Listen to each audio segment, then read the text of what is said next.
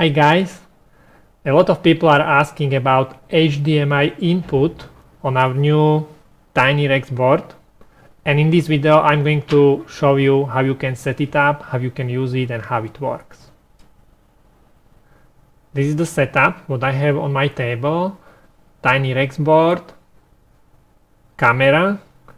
The HDMI output of this camera is connected through this cable to HDMI input of TinyRex board, and the HDMI output of this board is connected to my HDMI capture card, which is plugged in my PC, so you will be able to see desktop of this board. The black area is the area where you will see HDMI output from the TinyRex board.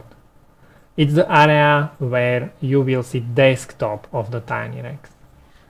And this here, this is console output from TinyRex, which is on my PC. And we will use it to see how the board boots up, and we will put there some commands. I'm going to connect power to the board.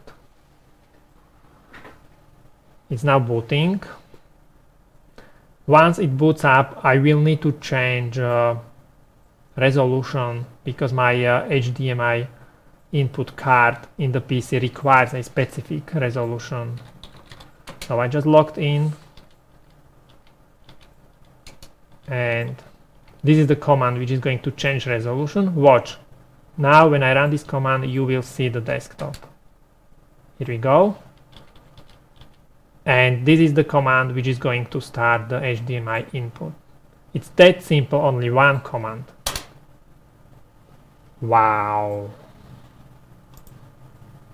So this, what you can see, is the picture which is coming from the camera.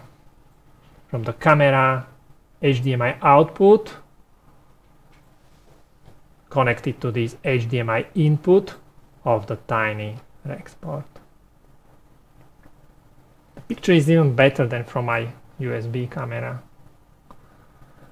It's a very useful feature because I know people would like to use it, or I know they use it to connect, for example, GoPro camera, HDMI output from the GoPro camera to HDMI input, and then transfer the video over Wi-Fi to different devices like your smartphone or tablet.